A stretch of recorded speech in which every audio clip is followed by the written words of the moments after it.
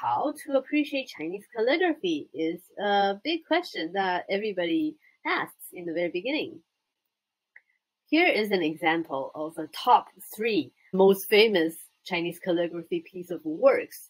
One of the most celebrated calligrapher and huge scholar of all time, Su Dongpo. These characters, what do we make of it? It doesn't really mean anything to if you don't know Chinese per se. But on the page, perhaps you can observe already these big contrasts.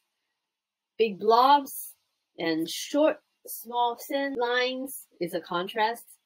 Big characters and small characters is a contrast. And wavy lines and blotchy lines. The gray, the ink itself, if it's a lot of ink or dry, a little bit dry, if it's wet or dry, or if it's very dark or light, all these contrasts that we can observe is the first aspect we can see to appreciate Chinese calligraphy is the visual aspect. If it's aesthetically balanced, if it's interesting, that's the visual aspect. Another aspect is the content itself, the poetry, the prose, the message of this literature. Does that match with the calligraphy, the emotions that we can observe from just looking at the graphics? But anyway, if you're not studying Chinese, not of Chinese descent, or have no previous Chinese knowledge, you're still able to appreciate it just in the first aspect, the aesthetics. Okay, so what is considered good or bad? Well, if you look into history, you will see every calligrapher has their own style, has a personal, special character, personality. This is what I believe in, also what I want to promote, is that it's just like your face. Everybody can be beautiful. Everybody has their own beauty. It's a matter of if you're healthy and you're clean, you are very beautiful. Okay? It's not how big your eyes are or how tall your nose is. It's not that. Okay? So the beauty, the aesthetics in Chinese calligraphy is not in if this looks good or how a specific shape. It's not in that, but something deeper. So we need to really learn how to identify a healthy stroke or healthy piece of work or clean piece of work. Okay, so anyway, next then I would like to also give you a little bit of idea of different script styles in Chinese calligraphy. This is an overview of Chinese calligraphy. So for every one single character, there are 5 different ways to write it. These script styles are developed over time. Okay, from the very beginning, the seal script style on the left-hand side. Okay, you can see the beginning and end of each stroke is very rounded.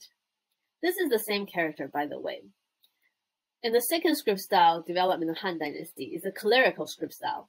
Now we have more variation in terms of stroke width. Okay, the first style, seal script style, is all the same, uniform in terms of stroke width, right? It's the same width. No thicker or no thinner lines. It's the same. Because this first script style is written, not really written with a brush pen, but it's carved in with a very sharp utensil. Okay, so if it's like a knife or something sharp, it's the same thickness. Okay, no, not like a brush. You can press down and then the line becomes thicker. Not like that. Okay, in the seal script style, it's the same width. In the second script style, the clerical, by this time, brush had been invented. So we have this variation in terms of thickness, right? The thicker lines and thinner lines. And there is a very special line, the horizontal line, that characterizes the second script style. And then the third script style is the standard script style. This is what we're used to looking at right now. As a modern day Chinese person, you can understand this character. This is what we use. And then the running and cursive script style, though, they develop alongside. It's a commoner's writing, okay, like a colloquial speaking style. We have an official language and a more colloquial, the handwritten, the more casual script style rather than official text. This is just a very brief overview, so you have an idea. We'll get into each script style in deeper and more in depth later on if you are interested in taking a series of seminars. If you have any question, please leave your comments in the comment box. Also join my school community for more in-depth calligraphy practice.